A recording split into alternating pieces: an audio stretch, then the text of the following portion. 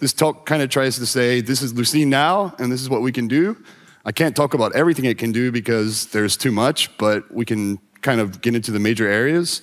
And if you haven't used Lucene, then you might have an idea of what this thing is all about. So just to start, this is my idea. We'll overview Lucene. So if you download this thing and unzip it, that's what we're going to talk about. What are the different folders and what can it do? Afterwards, I'll just make some general conclusions, and then we'll have Q&A. We can dig into anything that you're interested in.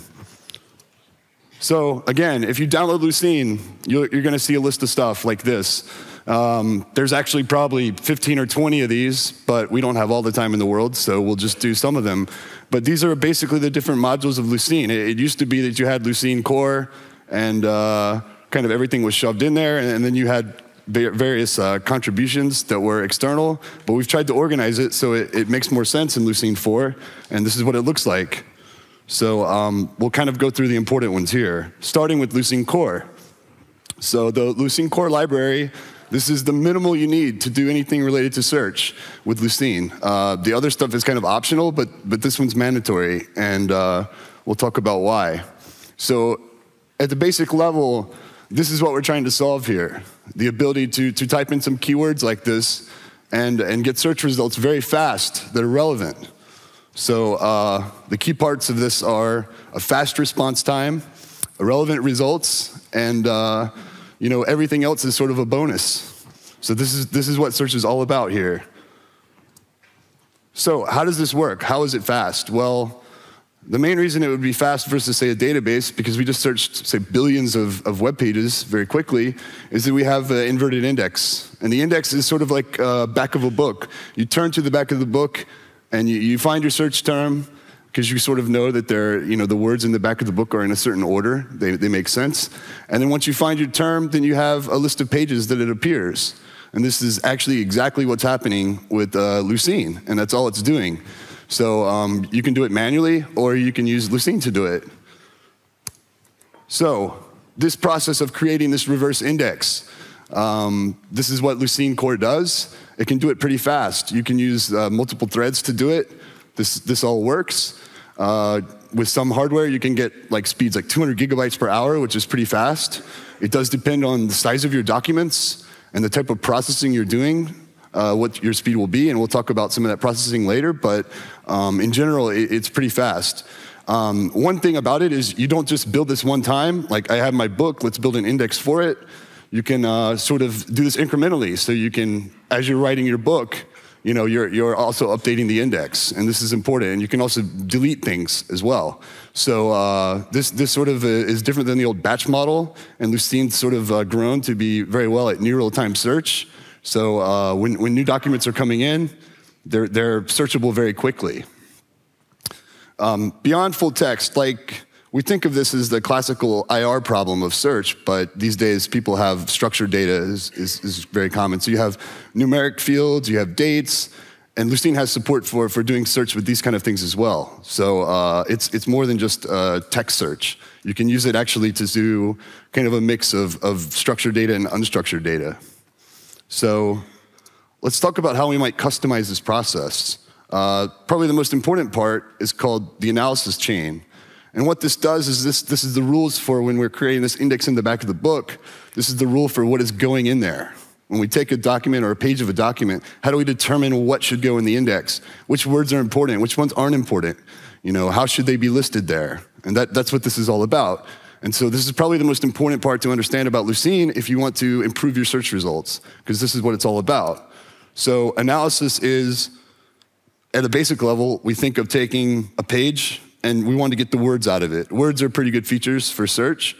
And so the first step for this is a tokenizer. How can we split it into words? A simple one is to split on white space for some cases. But we might also want to do more.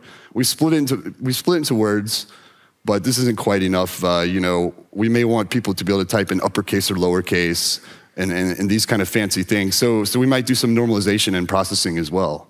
And this is all language dependent. There are some language independent techniques, but generally for each language, you have a different strategy, and we'll talk about what Lucene does here. So again, we start with a tokenizer. We need to split things into words. That's the job of the tokenizer in Lucene.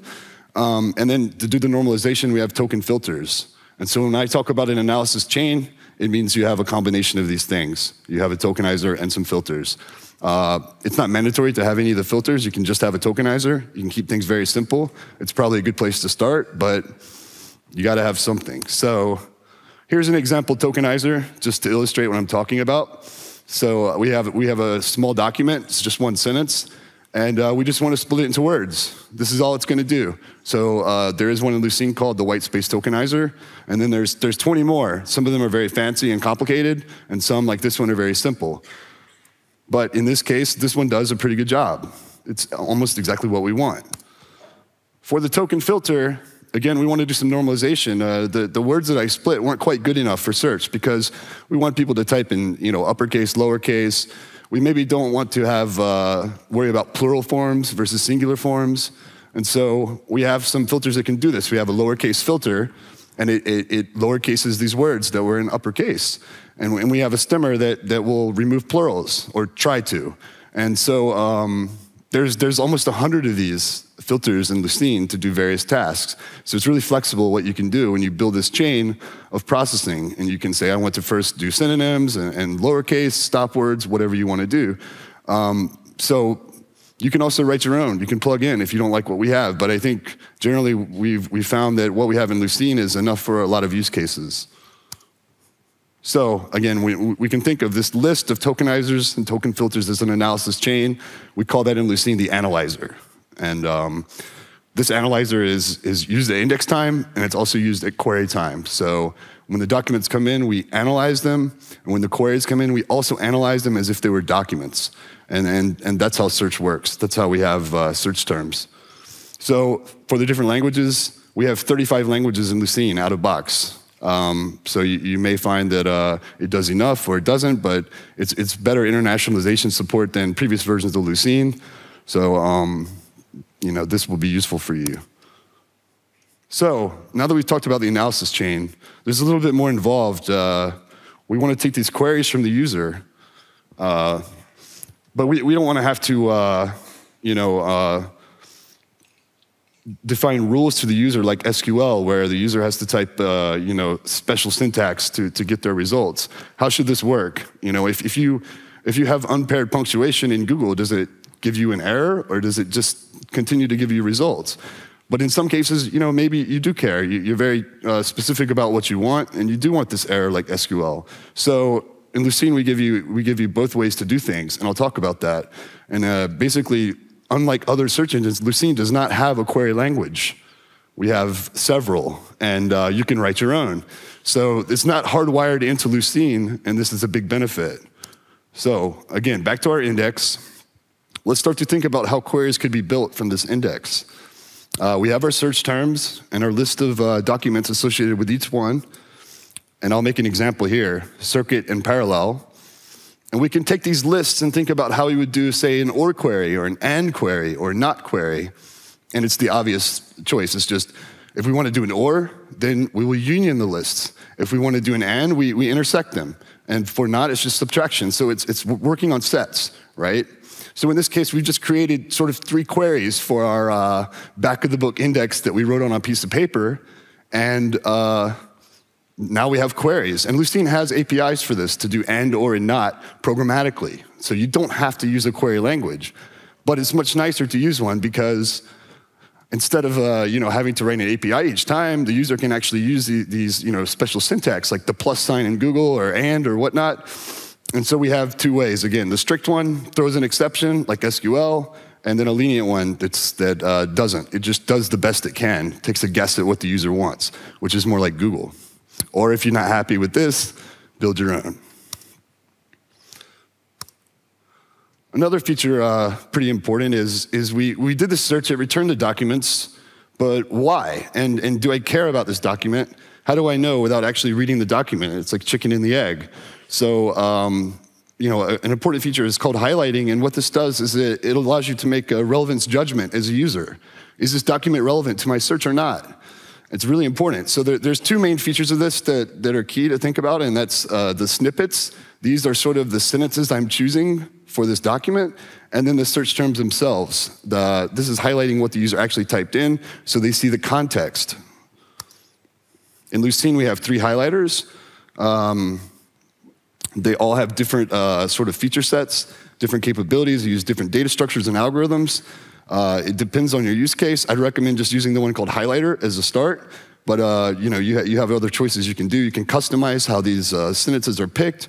You can customize how the search terms are highlighted. Should they be bold or colored red and things like that. So you have a lot of flexibility. All the highlighters have these features, but they work slightly differently for different cases. So we've talked about search and entering in keywords. It turns out these days this isn't enough. Like users don't type things correctly. Users maybe don't even know what they're searching for completely.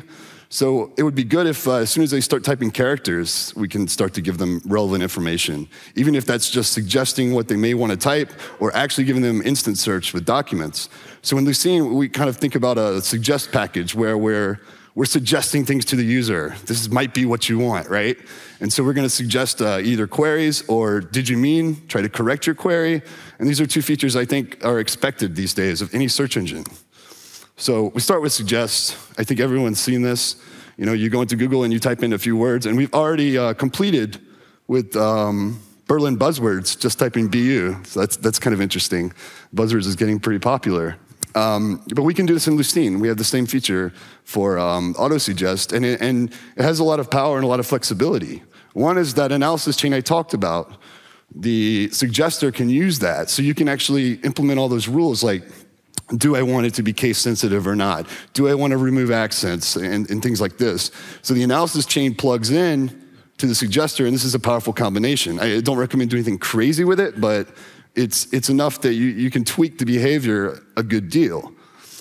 Another thing it has that's sort of separate from this is the ability to correct typos. So, I misspell things all the time, and so I always appreciate it when the autosuggester just corrects my spelling. This makes life so much easier. This can also be kind of risky. You can bring back bad suggestions, so you have to be careful about it. But we do offer the option in Lucene to do this. And then finally, there's sort of another way to correct errors, and that's I put the words in the completely wrong order. We could think of that as infix suggestions. So it happens occasionally with Google. It seems kind of rare, but you're typing in keywords, and then it just suggests you one right in the middle and sort of reorganizes the order of the words you typed in.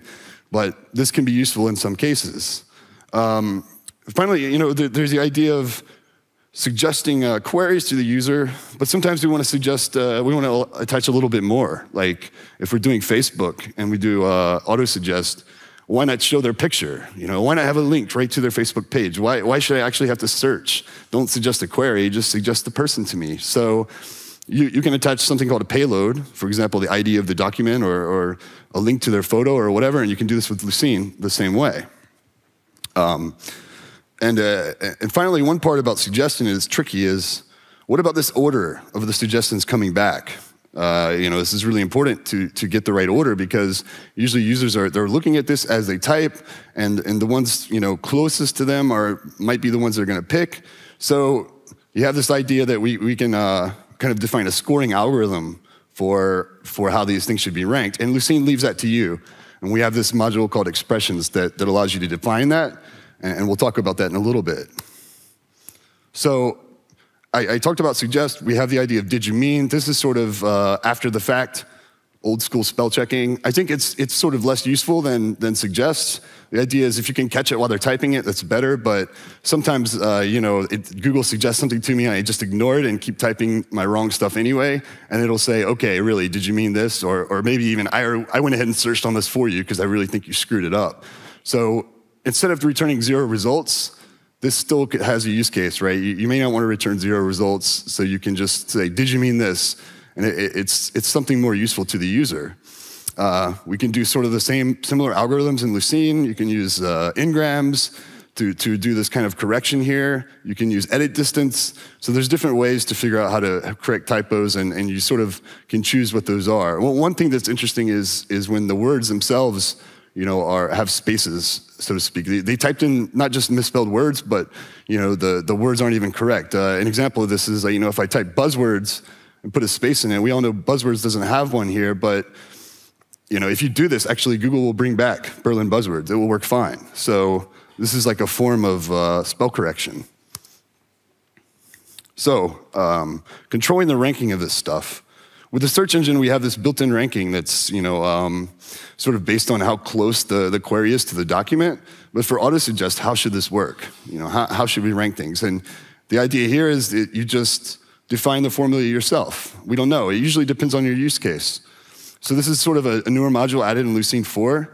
And I'll give an example search here. I go into Google Maps and just search for beer. This is actually a query that I've run recently. But look, on the site, it comes back with these documents. These are places I can get beer. What is the ranking? How did they figure this out? Is it based on how close they are to me? Is it based on how many reviews that each one had and what was the average rating? I have no idea. Maybe some combination of those things in practice, right? All these different things that contribute to the relevance of each one. Well, this is sort of what the expressions module is about, is allowing you to just define something like that yourself in JavaScript. So you can combine, say, Lucene score, some numeric fields you have, like rating or popularity, and you can even do things like geographic distance, just like this example. So I'll give a fake version. I don't know that this is their ranking algorithm. This is something I made up. But this, take the average rating, multiply it by, number of ratings, divide it by distance, something like that. This is what this package does. And when you do it and you created it, it's not slow like JavaScript. It uses the language, but we compile it to Java bytecode. So it's the same as if you went in Lucene and extended a bunch of classes yourself in Java and wrote your own sort algorithm. So it's very fast. So we've talked about suggestions. We've talked about basic searching, highlighting. What about when documents get a little more complicated? They have, say, more than one dimension. Well, this is sort of what the join module is about. We can look at this example here. If you're in the US, this is a funny example. I think in Europe, you may not get the joke, but this 3 wolf shirt, I'm gonna go on Amazon, I really want this shirt, so I might search for the size I want and the color. In this case, I want it in blue, extra large, wolf shirt. Well, it may turn out that behind the scenes, I sell this product, this wolf shirt, but I only have blue ones in a certain size. So I only have blue ones in extra large, and I only have the red ones in size small. Well, if I search for an extra large one that's red, should I get back any documents? No. I mean, and this is kind of hard to deal with this normalization. In a database, you might use a join historically, and so that's how this feature got its name. But the way we solve it is instead of sort of denormalizing this into one big fat row, because it doesn't really fit, right? It's a one-to-many, then we'll just actually represent it one-to-many as a nested document. And that's what this feature allows you to do. So I can actually do a search that says, give me a wolf shirt with this size and this color, and it sort of joins those records together. So this, again, it's an alternative. You could still denormalize yourself, but I think sometimes this is a way more intuitive way to look at your data. So there's been 2 talks on this feature already. I think they came at it from one from Lucene and one from Elasticsearch side. It's called the percolator. But this is the idea of I'm turning search backwards. I'm turning it around. Actually, I do it in Google. I register an alert. It says, if a new document comes into the internet and it's about this, tell me about it. Send me an email. Alert me. So I don't know if anyone's used this feature, but I can go and register Berlin Buzzwords, and if a new document shows up talking about Berlin Buzzwords, I would get notified about it. How would you do this? It sounds pretty tricky, but actually Lucene already has this feature built in. It's had it for a long time. The way it actually works behind the scenes is each time a document comes in, we build the back of the book index for that one document. We run a ton of queries against it, which are all very fast because it's a tiny index, and then we throw it all away. And I mean, it sounds terrible, but this actually works really fast. And so you can register, thousands of these alerts and index one document, run them all very fast, less than a second, and then send out your alerts, and everything works. So, our back of the book index. We've talked about, all these different capabilities we can build off of it, but How does this thing actually look? We know it doesn't actually look like the back of the book that we've been describing, but in fact, there's compression and there's different choices you can make and different data structures and trade-offs. And so what we did in Lucene is we made these backends pluggable, the way we represent this thing. And I'm gonna give a little example on how that would work. So let's take our back of the book index on a piece of paper and let's think about how we might compress this a little bit, right? Just our own form of stupid compression. So here's an example. I have the O's and the P's. And we know here in our back of the book index that all the words beginning with O, we put them under O, and all the ones under P, we put them with P. So there's some redundancy here, right? Why do I need to actually have the P's for parallel and proton when I already know they all start with P because they're in the P section? So that's exactly how our little compression here is gonna work, right? I'm just removing the redundancy here. So this is sort of what the codec module is about. I had this idea, it's kind of silly and it's a basic example, but I did a little bit of compression here and I think maybe this is useful. So I can implement a backend that stores my back of the book index this way. And you might have a different approach that you want to do that's different. We don't have to have just one format for Lucene anymore. We can have choices and they work for different use cases. And this is what the codecs module is. So for example, right now there's someone working on one specific for primary keys, unique IDs. There's formats that are sort of geared at different use cases and they're more efficient. Or they might be less efficient in general, but for this type of data, they're very good. So with the codecs module, you can plug this in. You can customize how the back of the book index works, even per field level for your documents. You can say, again, this is a primary key field, use this format. This is a big piece of text, use this other format. And so, this is pretty powerful. You can really implement your own stuff, your own customizations to Lucene. You could plug into some, crazy way that currently Lucene doesn't have a clean way to do, because you have a lot of power here. You're kind of underneath all the guts. So an example here would be, maybe I want to put my terms in a trie structure, or another guy wants a binary tree, or whatever. And we could argue about it, or we could just implement both of them and give people the choice. And that's what the codecs module does. So I went through a lot of these modules. I wish I could do all of them, but there's just not enough time. So what I want to do quickly is list the other modules that we have available with just sort of a quick summary of what they do, including the ones I wasn't able to address. So we have a benchmarking package in Lucene. This just is a way to sort of write a file that says, I want to do benchmarking of this specific component. It's kind of useful if you're developing Lucene code. We have a classification. This is actually doing document classification based on the statistics in the index. So it's an interesting way to look at it. That's new in Lucene 4. We have a demo module. This might be the first place to start if you're actually playing with the code and you're looking at this list of folders and thinking, well, where do I start? I start with the demo because this is a small little app that can index stuff and search it, and you can maybe start and build off of that.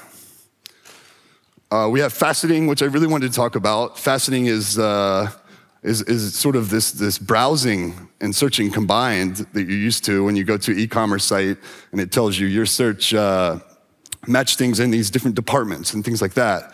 But this is really powerful. It has a lot of features based on it, just on faceting. For example, you can use ranges, facet by distance. You can plug into the expressions I talked about earlier. So it hooks into other things. We have grouping in a similar way. You can group by terms. So this is like, I have results. It's different than the join in the sense that they're not really parent-child, they're just related. And so this is the idea. I just want them together. And sometimes when you search, like Berlin Buzzwords, I think is a good one. If you search for it, you'll find that Google returns like 5 or 6 documents and it groups them all under Berlin Buzzwords because they're all at that website. So that might be an example use case for grouping. But you can group by function, you can group by expression. So it again has the same hooks into things like faceting does. So you can combine these modules to really customize the experience. We have a folder full of index tools. This is low-level stuff like splitting an index in half, things like that. This can be useful if you're doing distributed computing. You want to split your index to sort of to reshard. And there's some other interesting tools in there, like pre-sort your index and things like that. You just have to look and play around. I talked about queries. We built a little and/or and not query for our back-of-the-book index, but there's a lot more type of queries you can use. For example, you could imagine an XOR query. I don't think it would be useful, but you could build it. And so that kind of thing goes into the queries module. It's just additional queries that met someone's use case at one point in time.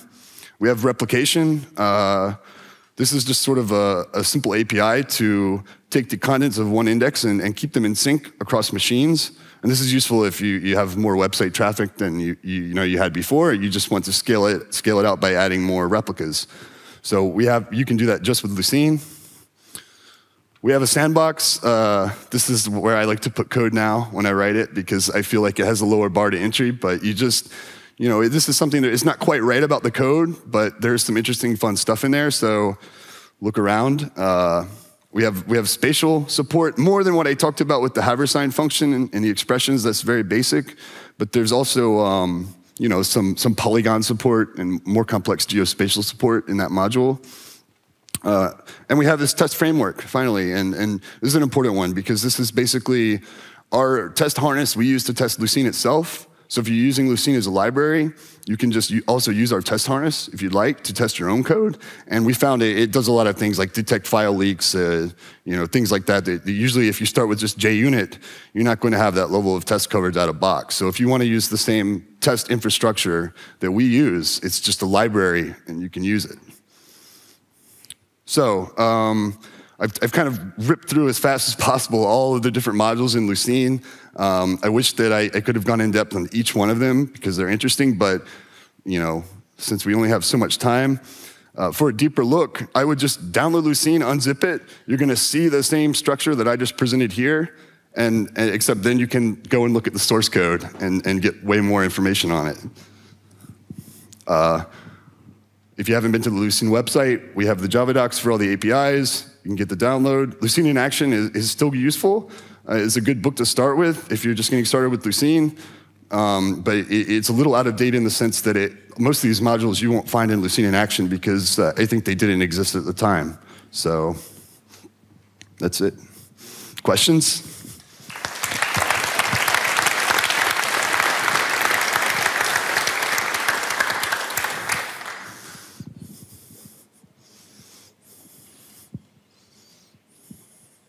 Please wait for the mic.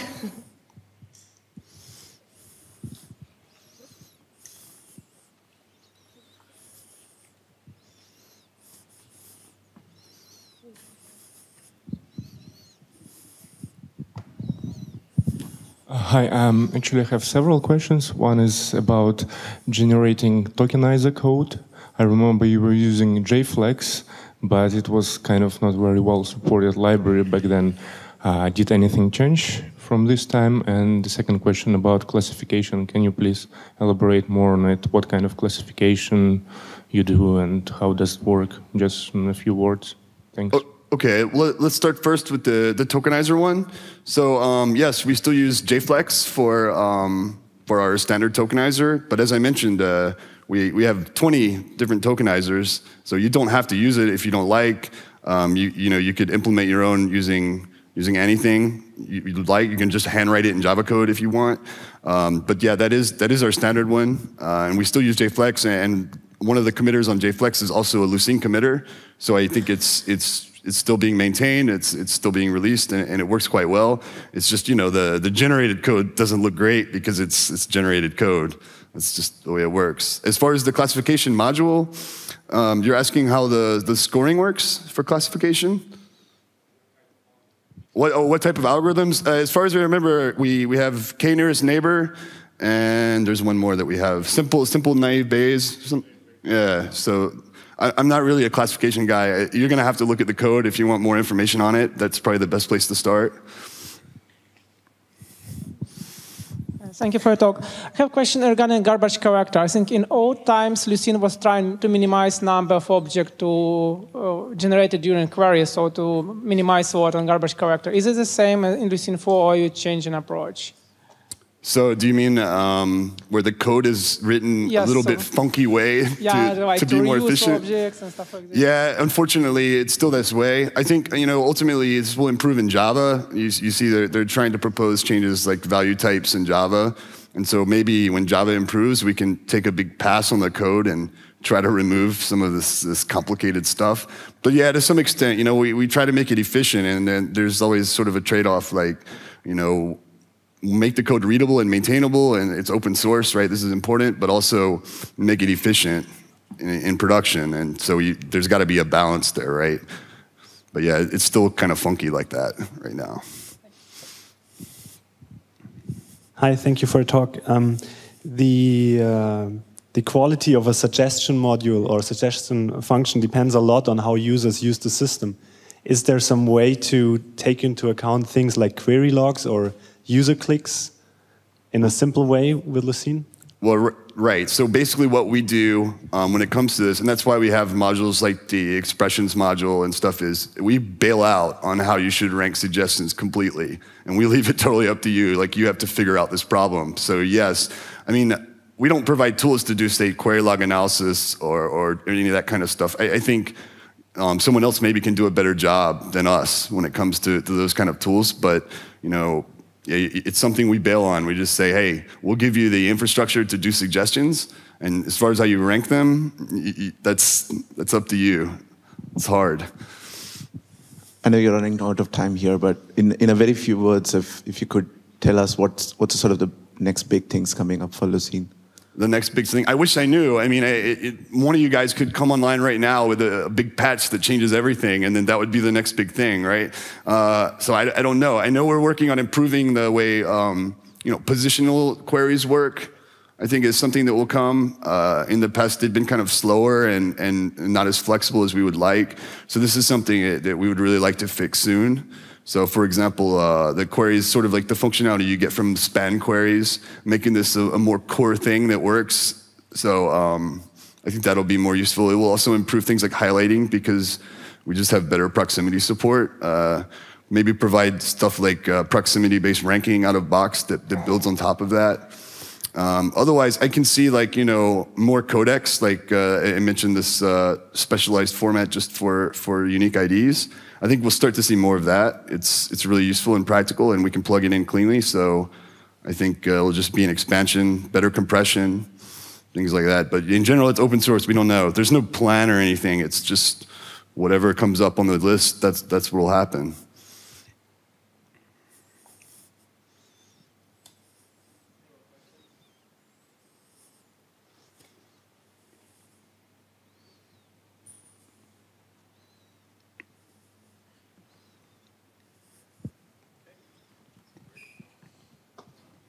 So we'd like to thank you again for your talk, and thanks for the questions too. Thanks, everyone.